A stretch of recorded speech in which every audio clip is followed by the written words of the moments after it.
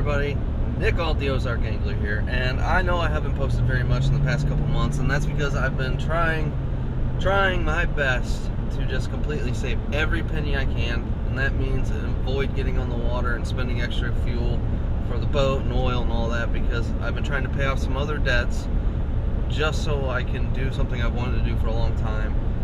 And as you can see, I'm in a vehicle and I'm outside of Columbus, Alabama right now, and you might be asking, why am I in Alabama? Well, I'm sure some of you have guessed it. That's right, I'm down here to pick up a new boat from Ashley RV and Boat Sales. I can't say can be any happier as far as fishing goes, because for a long time I've been dealing with my boat, and I'm down here now to pick up a boat this morning, and it's a beautiful, beautiful aluminum express boat. Yes, I know, I said a metal boat. Well, I've been in a couple express boats and they ride fantastic, but the most important thing is this one has a 4-stroke Yamaha on the back of it, a good old 250 SHO, and I cannot be more happy to finally found a boat that is worth making a drive to pick up. But a lot of you guys didn't know, I was going to make a video last year. I drove all the way down to Texas. I was going to buy a Phoenix, get down there, and the boat was trash. For a year-old boat, I couldn't believe that the way he advertised it to me. I drove all the way down there. I've never really wanted to throat punch somebody before. That guy was about to be the first one. But yeah, it was trash. Looked like it fell off the trailer. Burn marks on the car. It was bad for a year-old boat. I couldn't believe it. But anyways, today we're picking up a brand new boat. No hours on the motor. The boat looks fantastic. Trailer is brand new. And let's cut out the driving. Let's get right to it. I'll show you the boat when we get there. So we jump cut from me being all excited getting my boat. Got the boat. Here we are. This is the very first time I'm going to be putting it in the water and firing it up. I couldn't use it yesterday. Today is Tuesday. I got home Sunday. Couldn't use it yesterday because I had to make sure the warranty and everything was set up for it. But this is going to be the first time of me firing up my brand new 250 Yamaha show on my 21-foot express boat. Let's try it out. Oh, that sound. Wow. You have no idea how nice it is not to hear that 2-stroke Mercury back there just making god-awful noise. And we've got a long break-in ahead of us. We got 2 hours of break-in, hour at under 2,000 RPM, and then we have on pad, and then after that we can run it at full speed, no more than 5 minutes. But for the time being, we are just going to let this get worn in, and you just enjoy this montage of the new boat. I love the layout. It is really nice. I love the SeaDeck, and it's just a sharp looking boat. I wanted white. I know a lot of people hate white boats, but for me, I'm on it all the time. I don't want a dark colored boat. I don't want something that's hot.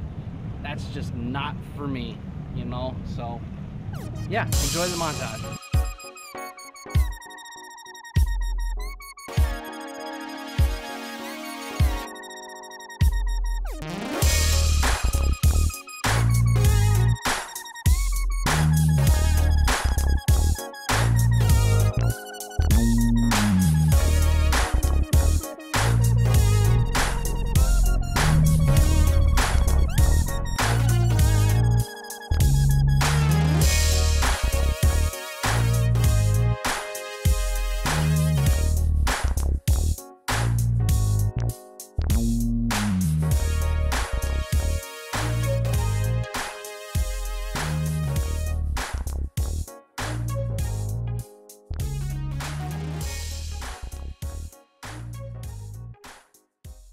Have a pair of pliers in here?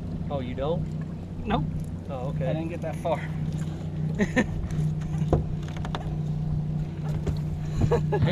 Hey, first fish in the boat. Not exactly what we're after. Well, it's a good size though. We should be at about 40 now. Got one? I got one. Yeah, I was sitting right on This top. one's more like a bass. Mine's definitely a bass. Oh, oh no.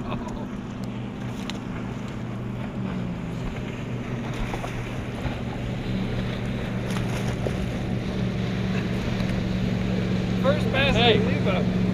Hey. Heck yeah. Not a big one. The one you had was a good one. Yeah, it'd help if I change the hooks on this one. They were trying to bring the nose down.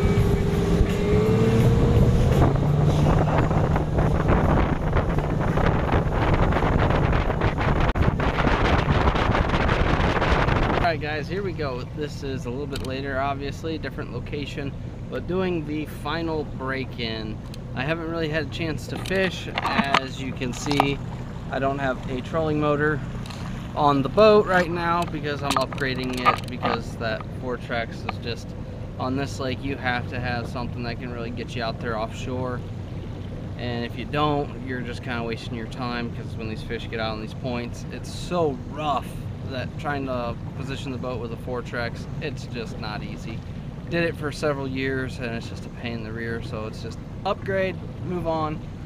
But yeah, we're gonna do the final break-in. I got about a half hour left on the 2-hour break-in, then I can actually open it up. Can't open it up for more than 5 minutes at a time, which I'm not gonna be doing that. I'll probably do it in spurts of a minute or two at the most, just to make sure that everything gets worn in smoothly for a few hours, and then after 10 hours I can do whatever I want.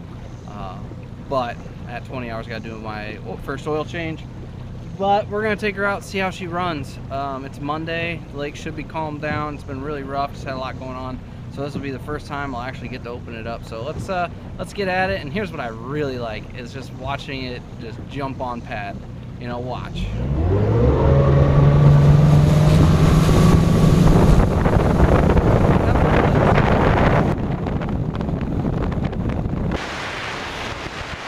Alright, so fast forward about 30 minutes. I made it down to the dam. Break-in is pretty much done.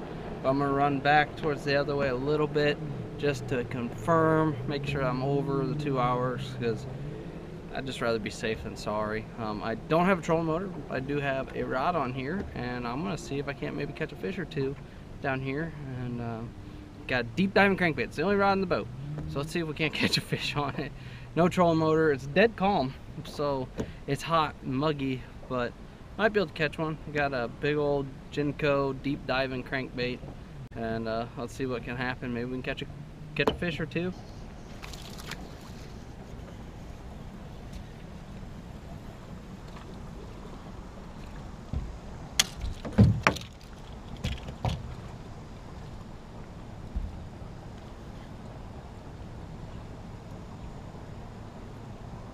Well, that just sucks.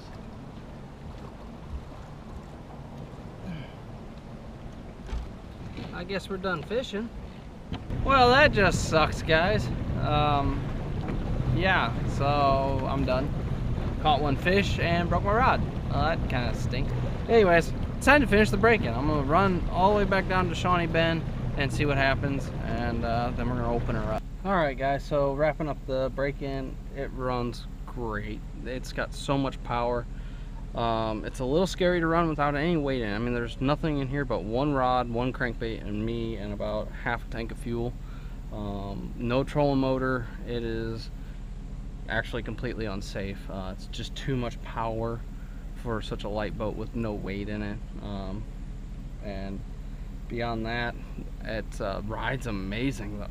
So I can't wait to get a trolling motor on it, get my gear loaded in it, fill up the fuel tank, and see what happens as far as stability, because without a trolling motor on, all this boat wanted to do was rise. I mean, it just wanted to basically take off, which is cool. It's a lot of power. It's scary as all get out. But anyway, so wrapping up this video. Now I'm going to do a in-depth fit and finish, and go through the whole boat here in a couple weeks after I've actually used it to fish a couple tournaments and get out there and actually play through it and see the things I like and don't like about it. But that'll be a whole different video. But so far, man, I'm absolutely ecstatic about this boat. It's comfortable to stand on and fish on. It rides very nice. I mean, very, very nice. Handles the rough water really well, just like any other, you know, good quality big boat. It definitely has some noises because it's an aluminum boat, and if you hit a wave just wrong, you'll get a good slap. But I mean, that's pretty much any boat on this lake. So just learn how to drive it, learn how it handles the waves and stuff like that. But it definitely likes to go over the waves faster than it does going through them slow. So if you see some waves coming and you're cruising along about 40, you better giddy up, trim it down, and hit about 50, 52, and it goes right over them pretty smooth. So anyways, guys, I'm gonna wrap up that video. Hopefully you enjoyed it, and I will see you guys next time on the water.